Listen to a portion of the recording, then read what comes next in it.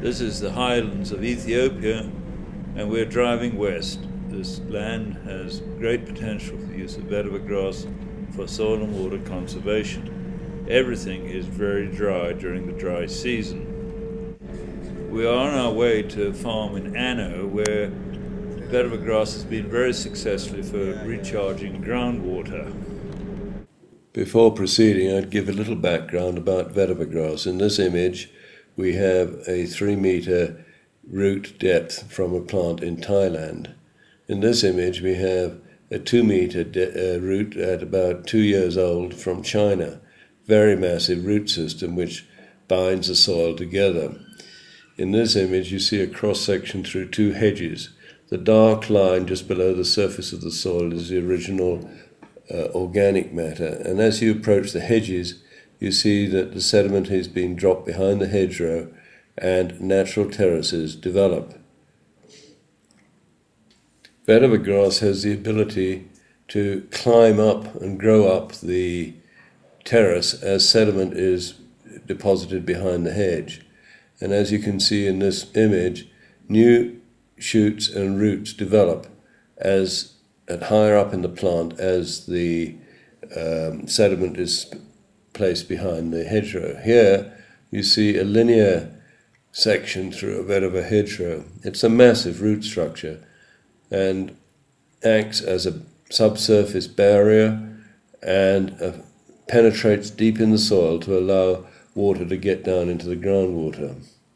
Here, as often is the case in Ethiopia, vetiver has come down to a hard pan, and then the roots go through the hard pan and allowing better infiltration. This is unique characteristics of vetiver. There are 250 kilometers of vetiver hedgerow over this on this 500-hectare farm. These hedgerows are doing a fantastic job stopping erosion and conserving a large amount of runoff, which goes down into a gullied area below. I would like to introduce you to Atto Gedissa, the farm manager of Anno Farms. He's going to tell us how he planted vetiver, what the impact was, both on his farm crops and his on the water table. Tell us all about it. So what did you do? First, when we took this land, it was completely abandoned, no trees, no shrubs, nothing was there. Then, after we take over, 2 years later, we brought this vetiver seedlings and the plant, as you have seen it such long distance. Then, 2 years later, after plantation, these small springs start to spark from different angles. Now you see it from different places, not only about 4 places. What do your neighbors think of this? Every year or every 2 years, we demonstrate field days for farmers and officials and researchers. So they have seen it. This is all you have seen. These seats. They sit here and we open discussion what must have to be done to save the natural resource of this country. How to upgrade the yield per hectare. How to fight against poverty, and so on.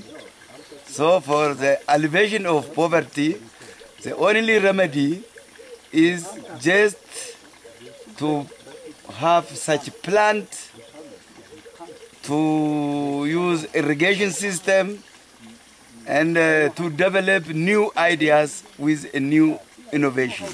Are there any alternatives to vetiver? Can you think of a better way than vetiver grass?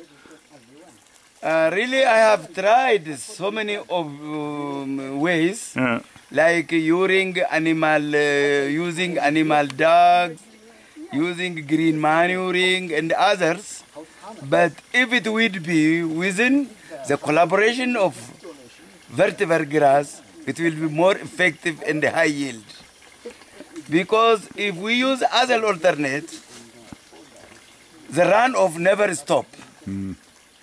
If the fertility of the soil increased in one way or another, if there is heavy rain on the slopy areas like this land, it will wash it off and taken off and destroy the topsoil, no more yield. So doing other alternative is just coming back again and again, There's something to repeat. But this new flow of water is 100% associated with the vetiver hedge, correct? Yeah, correct. Okay, well that's great. You've done a wonderful job. Thank you. Thank you. This flow of water, is it a constant flow like this throughout the year? Yes, this is a dry time even. Yeah. Even at rainy season it is more and highly. Yeah. This is what it accumulates on the previous months. Yeah. This is a dry time now. Yeah. And it's completely drinkable, I guess. Fresh, lovely, is it? More than the mineral water we purchased an hour before. I am sure, yes. Yeah. I'm absolutely certain of that. Here on the bank of this stream, just above the outflow, you can see the groundwater is actually running out on the bank. As we are about to summarize the effect of the vetiver hedgerows on the groundwater, two small children come along to fill up their water jugs. This is the cleanest water in the area, and anybody in the community can use this water. In summary, the vetiver hedgerows have stopped erosion by nearly 100%, have reduced runoff by at least 70%, and the groundwater has been recharged. This is something we could do across Ethiopia and most of Africa if vetiver systems were systematically applied to the benefit of increased crop production and improved groundwater. It is easy. All that is needed is the will to do it. Let's ask this guy to come in.